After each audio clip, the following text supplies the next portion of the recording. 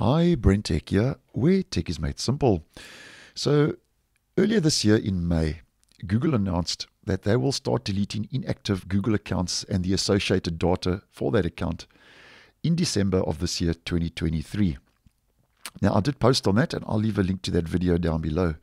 But just to let you know that this change is now starting to become a reality and is getting closer to becoming a reality, because Google now is starting to send out emails, which I received late yesterday in my region on the 24th of July, that they are updating their Google account inactivity policy. So basically, this is the start of the process where they are now starting to inform you about this Google account inactivity policy change. Now, I'm just giving you a heads up because you may have seen this email, you may have not. So, because obviously I have posted on this previously, just trying to keep you in the loop regarding this change if you are affected. Now, basically, just to go through a couple of the key changes that Google has mentioned in this email if you are concerned that you would be affected.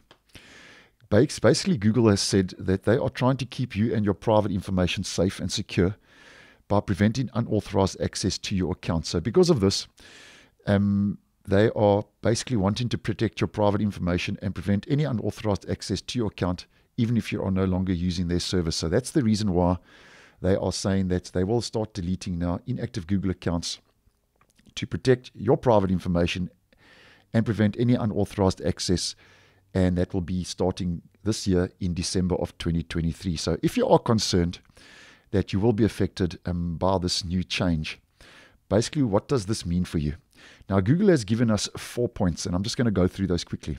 Number one, they say that these changes do not impact you unless you have been inactive in your Google account for 2 years or have not used your account to sign into any Google service for over 2 years. That's point number one. Number two, the earliest that they say they would enforce any account deletion would be December 2023. So that's the 1st of December this year, 2023. So you've still got a couple of months to go if affected. Thirdly, Google says if your account is considered inactive, they will send several reminder emails to both you and your recovery email if you have a recovery email before they take any action or delete any account content. So basically, these reminder emails will go out at least 8 months before any action is taken on your account. So if you are affected and have an inactive Google account, this isn't going to happen overnight. You're not going to just wake up and your account and your data's all gone. As mentioned, they will start sending these emails out at least 8 months. So you will have a good couple of months where Google will give you a heads up. And then fourthly, they say after a Google account is deleted, the Gmail address for that deleted account cannot be used again when creating a new Google account. And I think that is standard practice for Google anyway. Now, how do you keep your account active? And it's actually very simple.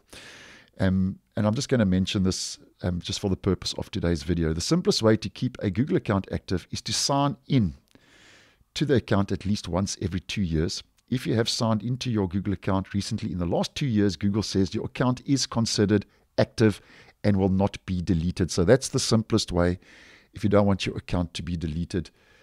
And then they also give other ways to keep your account active, which include, so just to go through a couple of those quickly. So other ways to keep your account active include reading or sending an email. Now, these are quite obvious, but I'm just going to go through them. Using Google Drive, watching a YouTube video, sharing a photo, downloading an app, using Google Search, and you sign in with Google to sign into a third-party app or service. So basically, Google are really making it easy not to have an inactive account. So as mentioned, you've really not had to have used your account for a long period of time for this to actually take place, which I think will affect the minority more than the majority.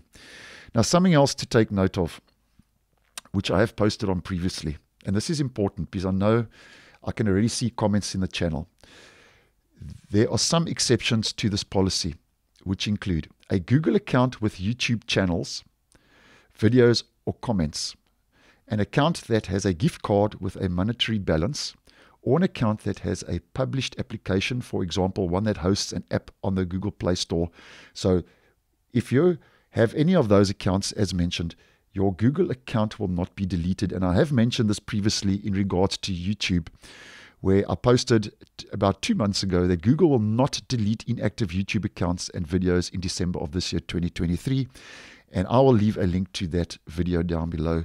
So if you do have YouTube videos and a YouTube account as an example, your account will not be deleted. So just take note of that. But nonetheless, just putting it out there that Google now has started that process and starting to send out the first email where they are now informing us that they are updating their Google account inactivity policy.